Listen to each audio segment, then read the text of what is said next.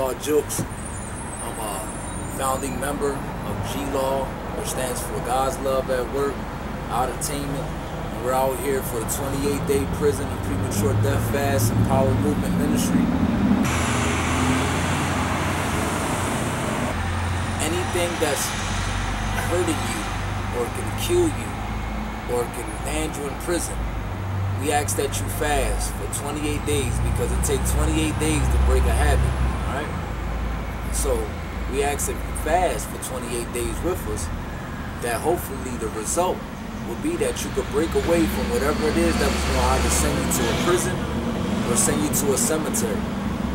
So we need to fast for these 28 days, not just for us, but for our children. We must first consider the children. Yeah, that's basically what we're doing. We're just trying to raise awareness. We're trying to keep our youth out of prison, you know, and out of cemeteries. So, you know, because a lot of these other programs don't work. They'd rather just wait till you go to the funeral and then march. We're trying to get to the graduation. We're out here just trying to raise awareness. And that's what this is all about right here. You know, this is the real deal. This is exactly how it looks. This is the size of it. The only thing that you ain't got a computer, you ain't got no TV or no cell phone, you know, you ain't got no people doing no interviews on you or nothing like that. You know, you can't have people just come up and talk to you just in the prison cell. Forever how long they want to keep you in there. That's just basically what this is all about. My name is Brandon T. Jones, Vice President of God's Love at Work Foundation. I'm also co-chairman of the Youth Engagement Committee under the United Conference of Mayors, under Mayor Michael Nutter. And that's who I am, man. I'm an activist, man. You know, I'm out here trying to do my part, you know, as far as educating our kids, man, about prison and death prevention, because as we know it, you know, our children are going to prison, man, at an alarming rate. You know, they opening more juvenile facilities and closing more schools, man, so that's why I do what I do. Well, this is our third annual. This is our third annual prison and premature death prevention.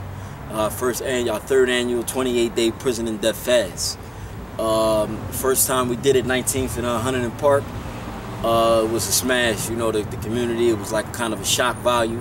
You know, they wasn't ready for it, and you know, in turn, we had a lot of folks come down to support. And other than that, man, it's just basically, man, sidewalk therapy. That's what we call it, man.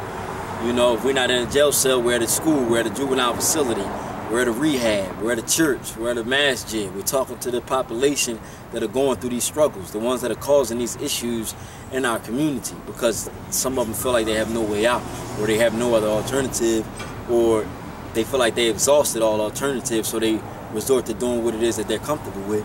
And most of the time it's slinging drugs and shooting people, you know, because of the environments that they put themselves in or that they've been forced to live in.